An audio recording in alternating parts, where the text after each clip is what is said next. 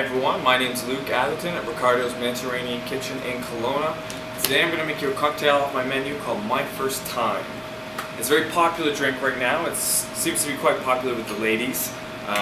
It's a gin-based drink, and we're going to start with local gin from Okanagan Spirits, delicious Aperol, Italian aperitif. Saint Germain is a Parisian elderflower liqueur. A little bit of lemon juice. And then we move on to the sort of special ingredient in the mix is a homemade ginger, thyme, chamomile, lemon honey syrup. And I cooked it all together. It was almost a tea-based idea with the ginger and the thyme all coming together to create this wonderful, rich, spicy, floral, zingy kind of flavor. It makes for a delicious finish to the drink.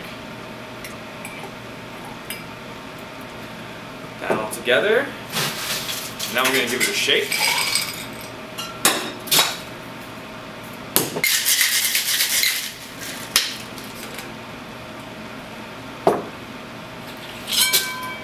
Strain it into our glass.